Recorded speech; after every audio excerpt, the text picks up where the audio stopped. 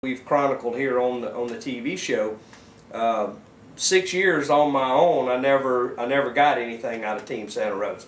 When the governor's office stepped in, it was swift and immediate, and I appreciate that. And I believe in my heart that Charlie Crist is very, very sincere in his belief that the government is by the people, for the people. I think so too. He's had enough experience in the various areas of state government that I think right. He knows right where the pressure points are. You know, as I've said before, you know, all I'm asking for is a transparent government, an accountable government. Yeah. And my government has a role to make sure that my government is accountable. And I just wanted to, of course, he already had the email where I outlined him the catch-22. You know, go here, go here, go here, then go here, go here, go here. Nothing gets accomplished except emails flying everywhere. And you know, hopefully the right encouragement is placed there, and my government will fulfill its watchdog role for the citizens. And speaking of watchdog role, I later had a chance to ask Governor Crist about stimulus money coming into the area. I told him that we'd had some controversial spending habits. Yes, I said, you know, government purchases of land that were way overvalued, some no-bid contracts, that kind of thing. And he got a little furrow when he looked concerned. I think he was concerned about that. Yeah, you know, and I noticed he was very quick to point out that they had already set up a website. Yes. To track that. And we'll put it on the screen. There's a website that tracks the stimulus money. What I asked him is there any route that citizens could take that would bypass the local authorities who may not be enthusiastic about following up, and go right to the governor's office and say, hey, we suspect fraud, waste, and abuse with some of this stimulus money, with some of this with some of Obama's money coming in. Right. Here's the problem. Right. And that website's, we're putting it up, so people can contact them. Yeah, and look, we all need to be watchdogs. I mean, that's part of our roles as citizens. Right. I mean, it is kind of our job to keep them in line. Right. Although certain county commissioners and other people don't appreciate it when you point out a few things to them, it is a citizen's right. You know, as Governor Crist pointed out, we the people, you are my boss.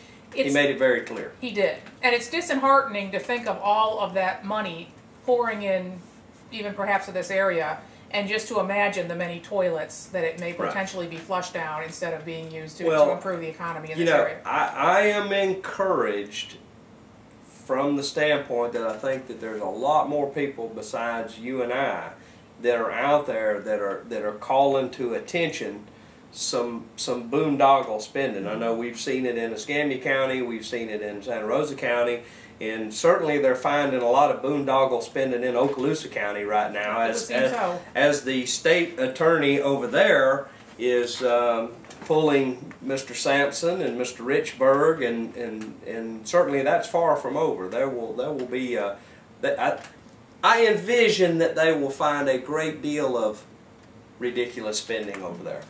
But it was very good. Now, we also had an opportunity a few years back. We met one of our soldiers who was injured in the war, Dustin Tuller. We saw him at the meeting. Right, and go ahead and tell the folks what he's up to. Well, he was promoting the Escarosa Independence Weekend, which is just a series of events that's going to happen May 14th to 17th. And we're putting the website up on the screen where you can get more information on that from. But here's a clip of Dustin himself talking about it a little bit. May 14th to May 16th, we're going to have veterans that are disabled from BAMC, Walter Reed, and I think a couple other facilities. And they're going to be flying in about 300. There'll be a bike ride on May 16th down at Veterans Memorial in Pensacola. It'll be 25 miles, and be welcome to participate. And the veterans will be out there. They'll also be going to schools, I believe, during the week of the 14th to the 16th. And you're going to participate as well? Yes, I will. Your local veterans will be myself, Robin Griffith, and Jamis Amor. Come on out, say hello to the troops and thank you, or enjoy the festivities. Deborah and I would like to point out to our viewers that we were one of the first media groups to discuss the stormwater issue. It is my belief that there was actually, from a technical standpoint, I believe that the county commissioners were prepared to make a change 3 weeks ago. But there was a lot of input from a lot of sources of folks that were very nervous about it. Whether for it or against it, there was a great deal of additional input that flowed into our county commission, and they decided to put this off. And what they're going to be talking about, and this will be on the county commission meeting 9 a.m. on the 11th, which is just this coming Monday. Right.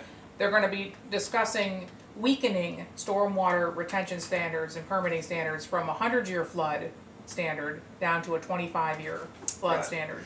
And you know, look, there's some of the arguments for weakening I understand. Now, for example, if you are in the Pace area, which has a very thick clay soil, it's not very porous, it has a tendency to hold water. The water will not, it takes a long time for that water to penetrate into the ground.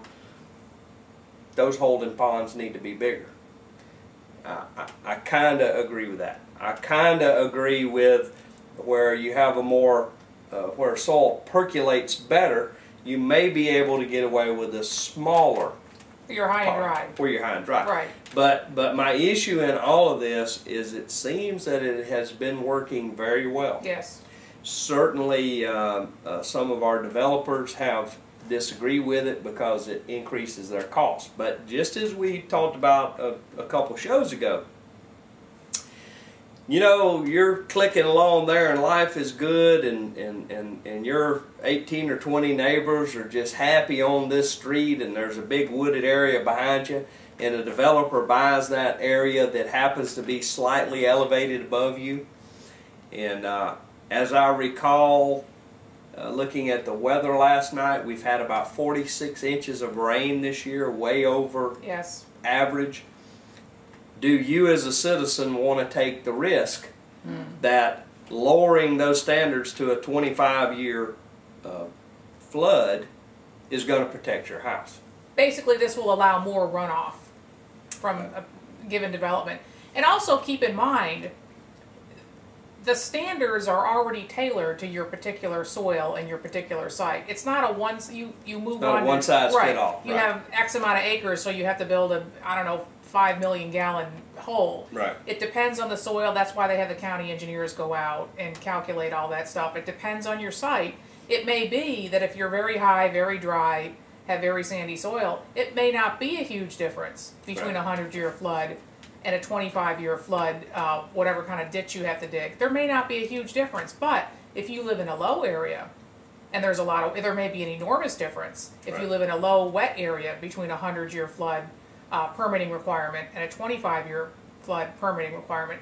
And I have a feeling that's what this is directed at. I think the rumor is, and you've mentioned this, the rumor is some of the Obama stimulus money is going to go towards widening Avalon Boulevard. Right. Once that happens, we've also seen a weakening that just this year, just this last legislative session, on growth management law. The state no longer oversees what they used to on local developments. Right. They have weakened the laws, and actually I saw one email that said if anybody is trying to do anything that will help us economically, Right. permit it and let's get on with it. I think we're looking at a free-for-all in the Avalon Peninsula, which is a natural resource in Santa Rosa County that's covered in wetlands. It is a huge wetland area. It is covered in wetlands. Those wetlands buffer the higher elevations and the more northerly properties against the hurricanes and other stuff Right. like that.